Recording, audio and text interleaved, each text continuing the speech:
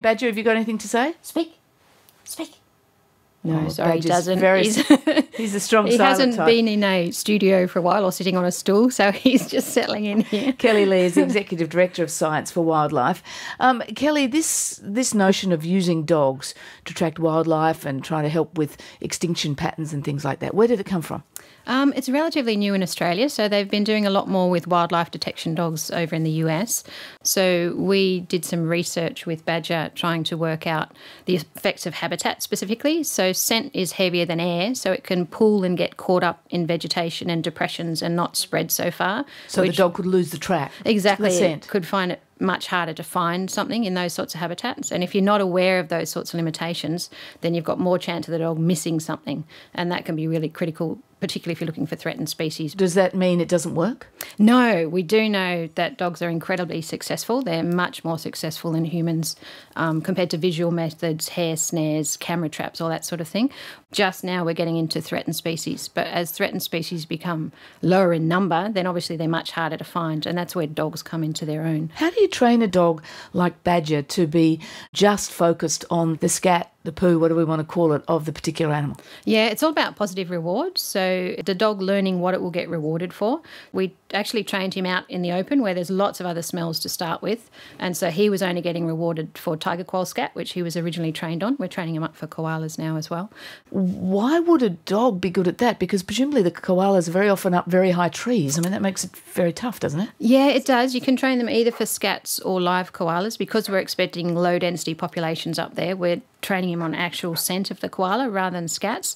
So it is a different method. It's a lot more air scenting because the scent cone comes down from the tree because it's heavier than air and spreads out. So it's a lot harder for the dog to target it down. But yeah, it is possible, and they're very good at tracing differences in concentration over time. So they can pick up direction of a track really easily, that sort of thing. All right, we're moving on to our risky live studio experiment right now. We're going to use koala scent. How long has Badger been training on koalas? He's only had 3 training sessions on koalas. So I've got a little swab. It's just been rubbed on the fur of a koala for less than a minute a couple of weeks ago, and it's sitting in the studio hidden. And Badger doesn't know where it is. I stayed outside with Badger to make sure he wasn't peeking. Okay, yeah. It's over to you and Badger now, and if you can, talk us through it. If you can't, I'll talk us through it. Yeah, okay. So first of all, we put his harness on. So it's all about association. At the moment, he knows he's not working, but when I put his working harness on, he knows he's going to have to wake up from his He's a little bit stool. starstruck at the moment. He's absolutely transfixed by the production studio. You ready? Go on. Getting his harness on now. He's sitting up alert. Absolutely beautiful dog. So he put his working harness on. Badger, this is real pressure. Just get the reward ready. Are you ready? So he's in the ready? reward. Find a koala. Go, search. So he's wandering around the studio. He's just walking around the studio at the moment, and he's going. I don't know where it is either. So has he found it? No, he's still walking around. He's sniffing around. He's getting colder and colder, I'm afraid to say. Badger. Badge, come on, Badger. This way. Is he going to find it? Where is it, Badger? Oh, he's sniffing now. The little nose is really working overtime now. He's right on it. He's getting. Oh, good boy. Badger just sat behind the stool where it was sitting. I haven't seen it, but I'm presuming it is there. That's where it is, yeah.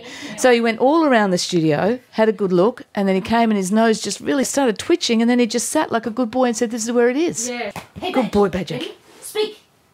Ah, there he is. Badger reigns supreme. He is a star tracker detector dog, and that's Kellie Leigh. Kellie, thank you very much for joining us. Thank you very much, Fran. That's Dr. Kellie Leigh, Executive Director of Science for Wildlife, and Badger, the detector dog. Well done, Badger. You came up trumps. Good dog badge. Well done. Kellie, thank you very much. Well done, Badger. You're listening to RM Breakfast. It's 26 minutes to 9.